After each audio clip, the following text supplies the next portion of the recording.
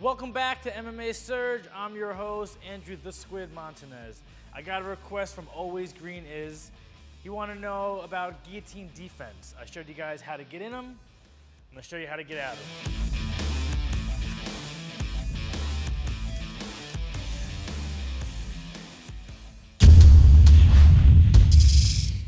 All right, cool. Let's bring Simon in, demonstrate. All right, so basically, the guillotine defense is very easy. It's not a very difficult thing, but if you don't know how to do it, you can find yourself in a lot of trouble. So I'll show you first just a standing guillotine defense, very basic. If you're a wrestler, you shoot double legs and high crotches, your head's gonna end up on the outside, and usually this will lead to the guy choking you. What happens is, if I stay here, let's say I'm here and I choke him, he could put his hips in and tap me. I'll tap and I'll lose my fight and I'll lose whatever money I was possibly gonna win. So what you wanna do first, if you're in on a shot on a guy and he's around your neck, I'll usually clear a little space with this hand right here and free my neck. But the basic guillotine defense is to look up to the sky. So if I look to the sky, try to guillotine me, if I look to the sky, his hands will break. I'll be able to take his back. If I don't look to the sky, like if I do the opposite, let's say I look down and put me in the guillotine, I tap right away. So what will save you a lot of trouble is what we teach our wrestlers is always keep your head looking up. So he goes for this choke, I look up, and what the cool thing about this is it's really hard for him to hold his hands, and I could just turn my corner and take his back. So that's a really easy guillotine defense. But you're not always gonna be on your feet. So it gets a little more difficult when you hit the mat. So we'll hit the mat, bam, we're on the mat. So right here, he has me in the guillotine. Bam, you have to realize that you're in trouble. You can't, even if the guy puts a light little guillotine on you, you can't just chill. You have to always go right to your defense. Looking up, you see, he try to keep your grip.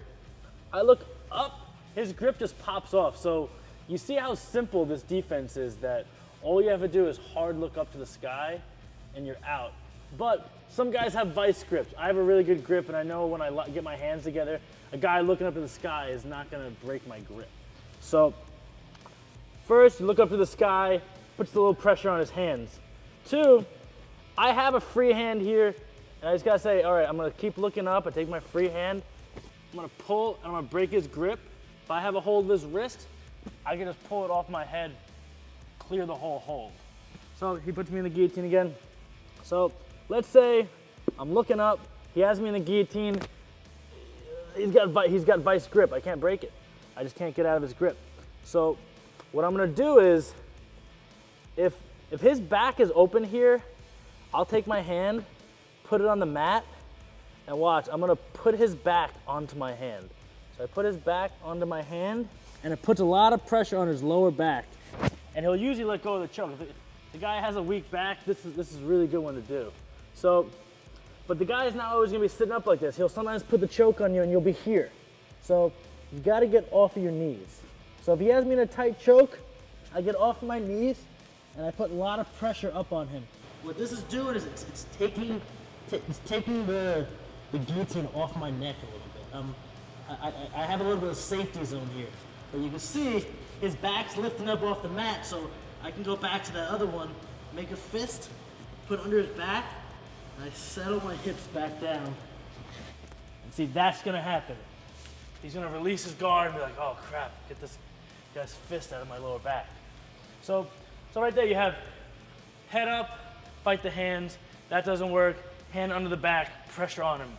Some guys still, you can't get out of their guillotine, so every submission you have to have you're either about to tap or you go into desperation mode.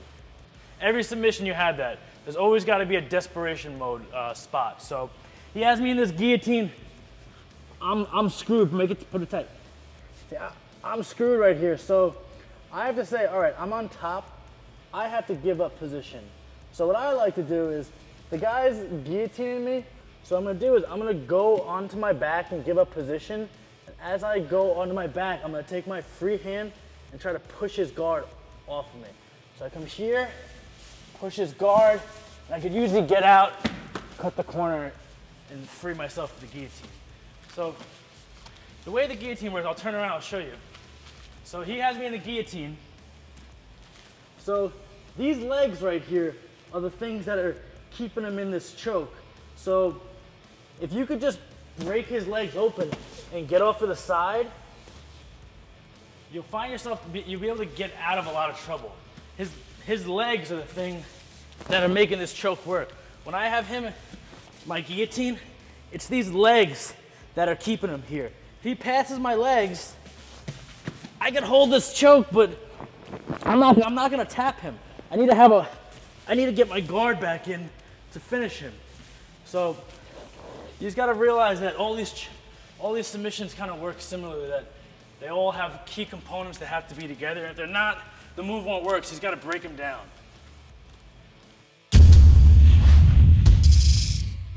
All right, let's go over this guillotine defense one more time. So if you're standing, you shit in on the guy, keep your head up. That'll keep you out of the guillotine. If he gets a guillotine on you, step one, head up. That'll put a lot of pressure on the hold. No matter where you are, head up will break the arms. Two, take your free hand, buy yourself a little time. Put your hand there, fight his grip. The move works because he has a grip under your neck. So if you break his grip, there is no choke. All right, third step, if you guys are on the mat, he has legs wrapped around you, come up off your knees, put a lot of pressure, and put your head to the mat.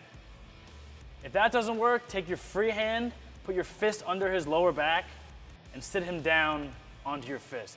That should break the pressure.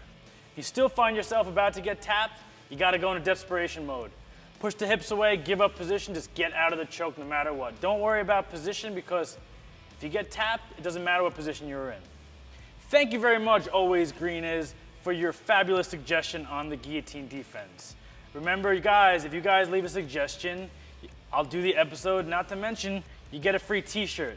So subscribe to our channel, leave some comments, and remember, I'm the Squid, and this is MMA Surge.